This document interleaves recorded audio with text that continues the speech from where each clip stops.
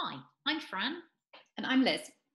And we're part of the Enrich team based in Cambridge in the UK. Liz, I'd like to share a task with you that I think is intriguing. Here we've got 100 square, and I'm going to ask you to use some of the numbers to create a chain. So could you click on 30 and 2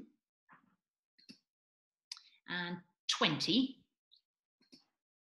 and 40 and 8 and 64.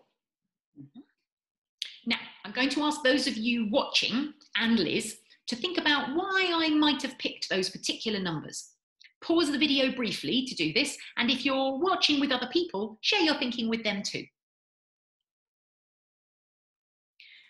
Okay, so now you've had time to share what some of the things you've noticed so far. I'm going to ask Liz to add one more number before I find out what she thinks might be going on. Liz, could you click 50 for me, please? Okay, so everyone, take a look at the chain now. Does this change what you thought before, or perhaps clarify something for you? Press pause on the video while you have a think and rejoin us when you're ready to hear what Liz thinks. Welcome back. I imagine that some of the things that you've been thinking about are the kinds of things that are in my head too.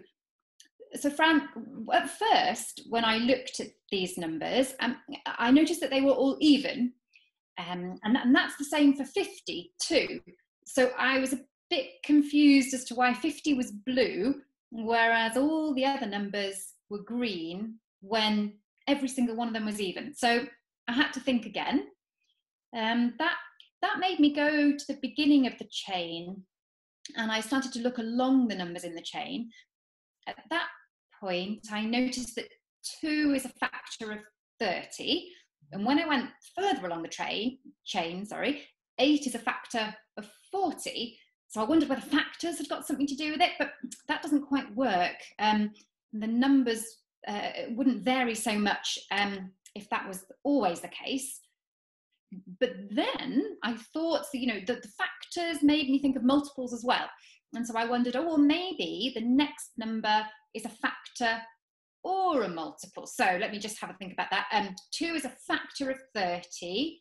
20 is a multiple of 2. 40 is a multiple of 20. 8 is a factor of 40. 64 is a multiple of 8. Ah, yes, but because 50 isn't a factor or a multiple of 64, that's why it's blue and not green. Am I close? You've got it, Liz. Nice reasoning. And I'm sure lots of you watching will have had similar thoughts. So as we now know 50 doesn't fit our rule of every number has to be a factor or a multiple of the one before it, could you pop 50 back on the left-hand side for us, Liz? And we'll add on some other numbers instead. So let's have 32 next. And after that, 4. And I want a factor or a multiple of 4, so let's have 80. Now, I can't think of another number to go after 80 at the moment, but I have spotted, that I could have included 10 in my chain. Liz, can you see where that might go? Oh, I wonder actually, Fran, whether 10 could go in several places. I wonder whether you watching would have to think about that as well. Could you find a place that 10 could go? Pause the video now and we'll come back to think about that together. So Fran, I think there are quite a few places that the 10 can go in this chain. For example, I might put it between the 30 and the 2. I could put it between the 2 and the 20, or the 20 and the 40. Actually, though, I could put it before the 30 or even after the 80. Is that right? Lots of options. Great stuff, Liz. Okay, you're quite right. As you've suggested, the 10 here, or any number that you pick from the left, can go at the beginning of the chain, or in the middle, or at the very end. So perhaps you'd like to put it in one of the middle bits of the chain that you were talking about.